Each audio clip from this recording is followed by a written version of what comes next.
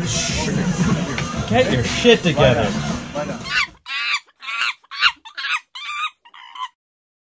What's up, guys? I'm Alex. I'm Jason. We're the Table Monkeys. This is Table Talks episode 8 already. God damn. And this is our second pulling session in the backyard of the week.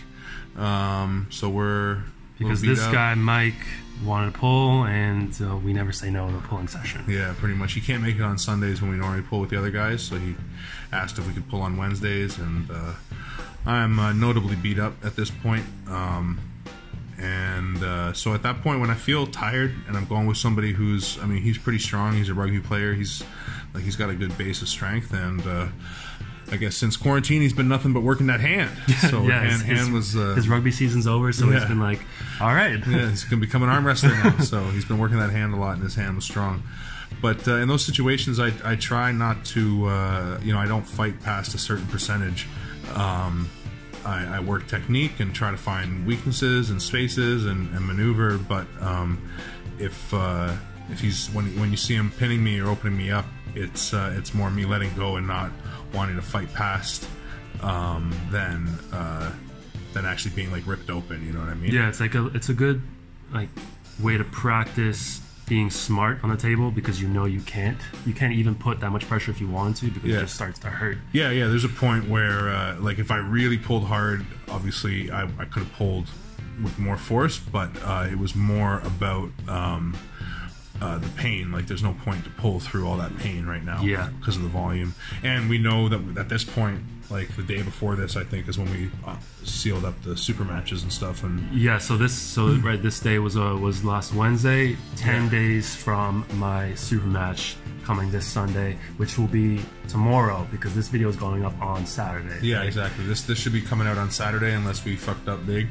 But this is Saturday, then that means that tomorrow we got our first event for the BAL, as we're going to call it. BAL 101. BAL 101 for the Backyard Arm Wrestling League in this little back deck. We are fucking sick of no tournaments. We're dying right now. We need to arm wrestle, so we had to set up this little backyard arm wrestling league. Yeah, we need a proper ready go. We need some real ready goes. So it'll be a real ref and real ready goes, best of 5. We've got Jordan is going to take on Miguel. Yep, so Jordan's in this video. He's the one with the curly hair. He's been in our videos a bunch of times. Yeah. And Miguel has been in one of our videos. Yeah, he's been in 2 now. Oh, yeah? Yeah, he's been in 2 now. So, so those 2 guys are going to go at it. I guess Miguel is, I mean, he's strong in practice, so I would still call him the underdog just based on experience and age and everything. Yep. I would say, Miguel is the weaker of the 2, but he's more explosive, and he may have more hunger. I don't know if he's the weaker. I mean, it depends on the angle. Like he's got a wicked press when he gets it on the right angle, and he's got a really sweet drag off the start. So I guess you're right. Overall strength, Jordan's got him beat by definitely a bit. On the hand. Yeah, the hand as well. It's a hand sport, and that's what I was going to say. The hand is where he's lacking a bit, and that's why he goes for the press so often. Yeah, right? Exactly. Because he especially in the strap feels like he doesn't need his hand for it, right? But as we've talked about, you kind of do. So. Yeah, you always do. Right? So that's going to be a super interesting match to watch. Yeah, and they're just going to pull on the right hand. They're going to pull on the right, and I don't know if they're going to do 5 or if they're just going to do 3. No, they're going to do 5. Best of 5. So they're all going to be best of 5 then. So, and then we've got Lewis. We're going to call him Lewis, the AKA Luke Kokolaris. Lewis is going to take on Burhan. Yeah.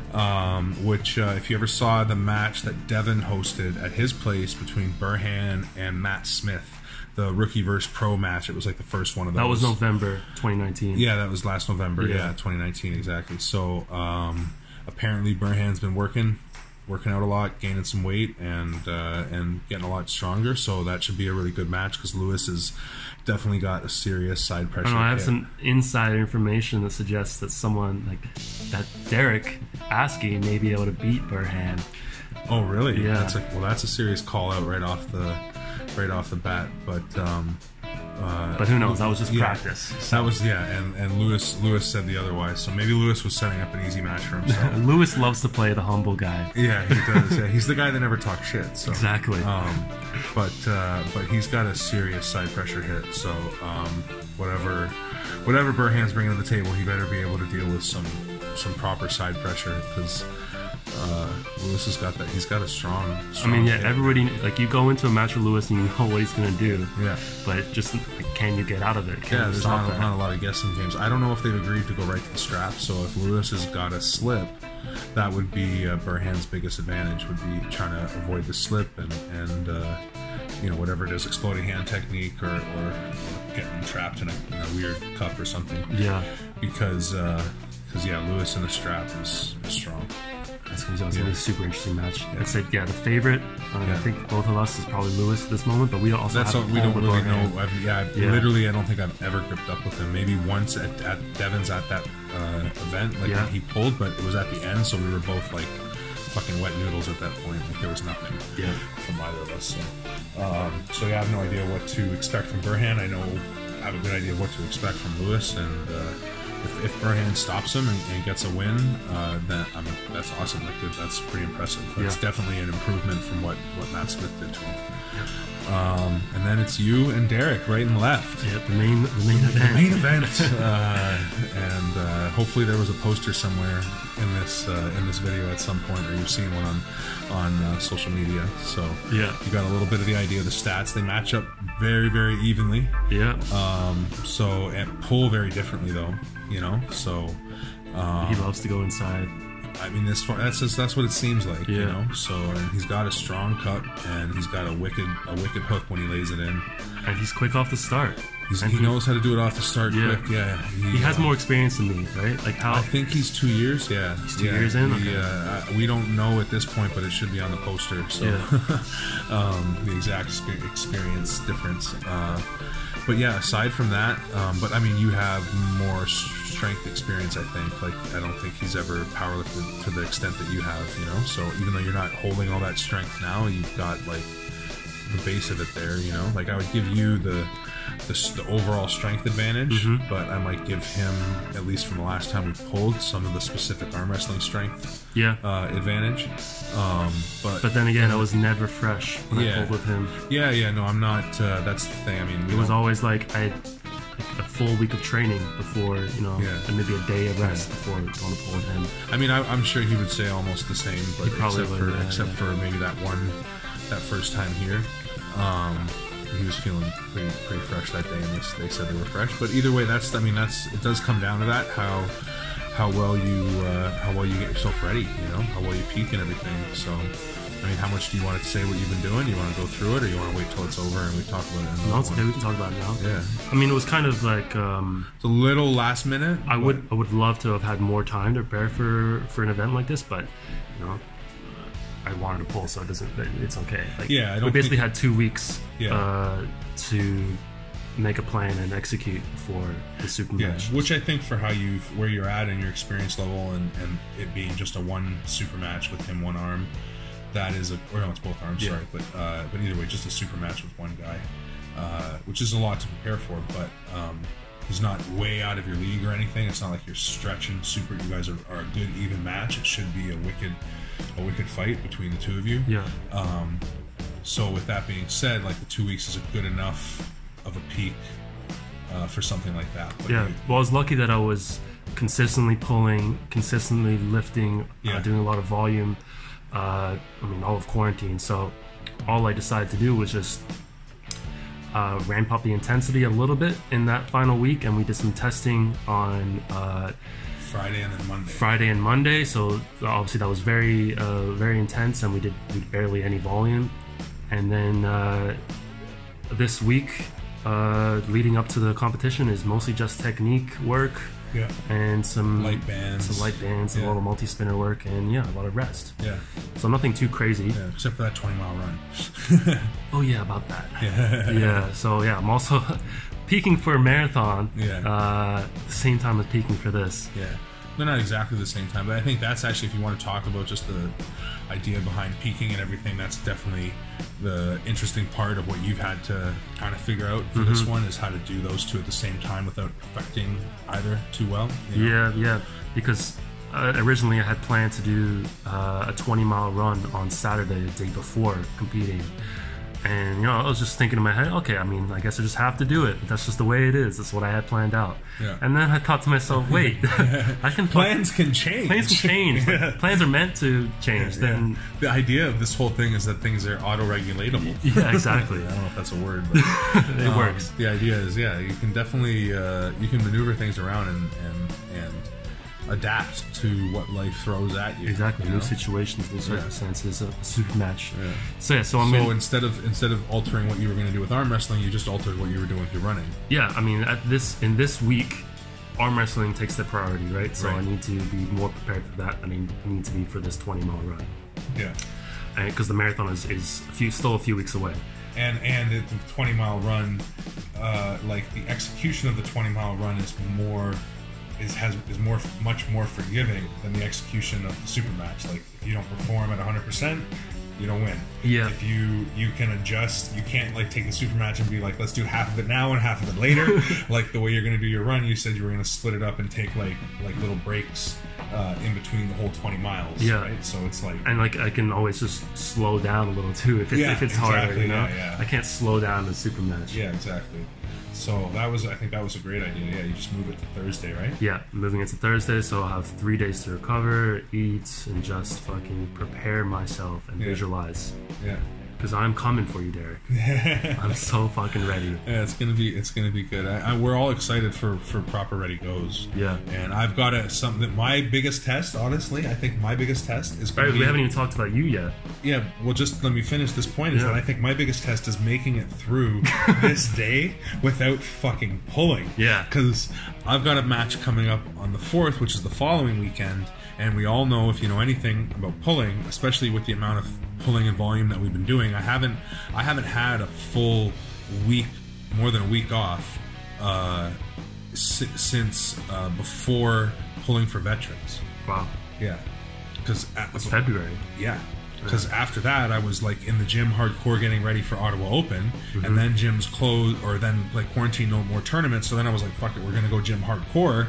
And then all of a sudden gyms closed, and then we were like, fuck it, we were gonna make a gym. So we did our shit here and just been doing it ever since. Yeah. So I haven't stopped, and I've been going, more than on the table more than twice or more than once a week. Like I go basically twice a week, every other week. And our sessions are stupid long. Yeah, the ones that we do are stupid long on Sundays.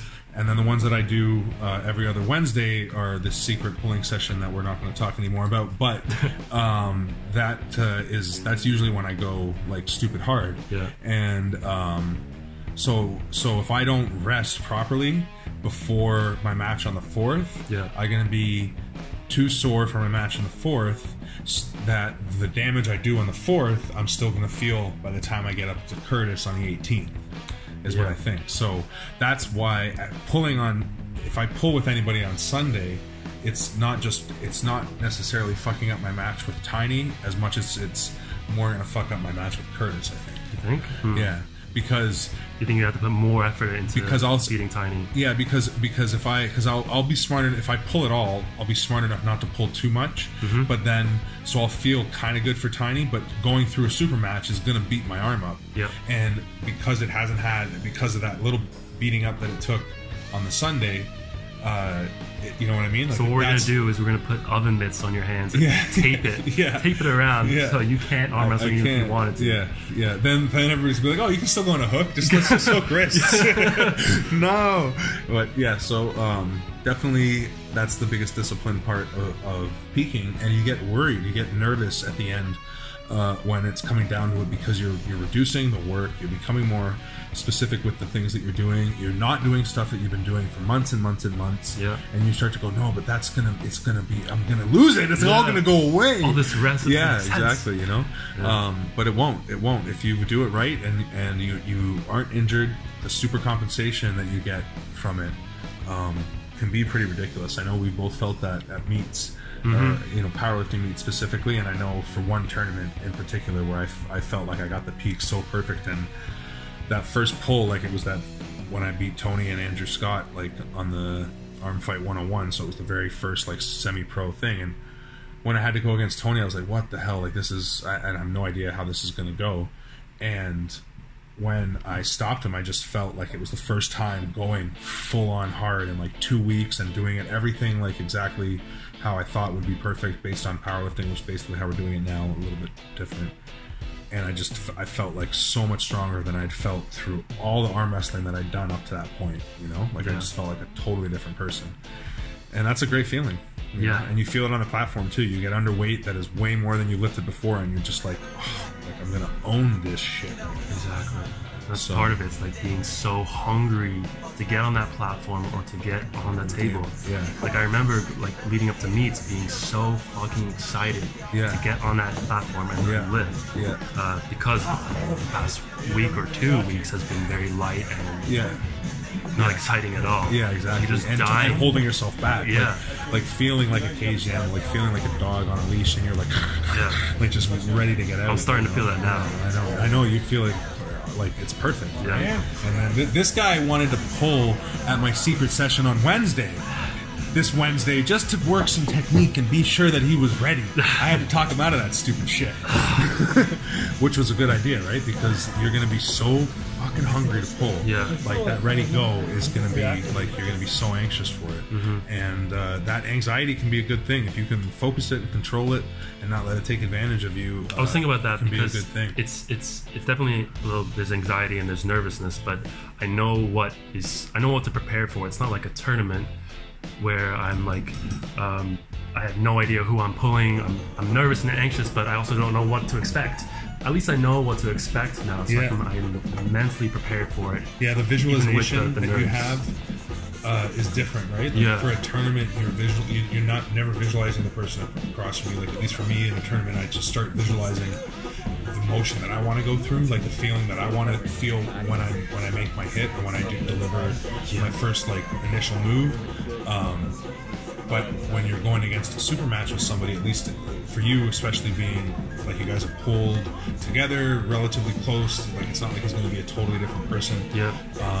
I've never pulled Jeff at all, and there's only a few videos I've been able to find of him, and Curtis I haven't ever pulled, and the videos are from a year ago, and apparently he's a totally different puller now, so I'm not going to try to rely on that at all. I'm more going into tournament style where I'm just focusing on what I'm going to do, but you've got the ability to have a pretty specific game plan for the forum, which that could all totally get thrown to shit too. if he that's what makes it so cool. It's such a chess match. You never know what's going to happen. But you got to go in. If you don't go in, it's like I remember learning this in football. Like first practice was like, okay, we're going to start hitting now. If you go to make contact and you don't go 100%, you will get hurt. The person who doesn't go 100% is the one who's going to get hurt. I remember that's what happens rugby. In this.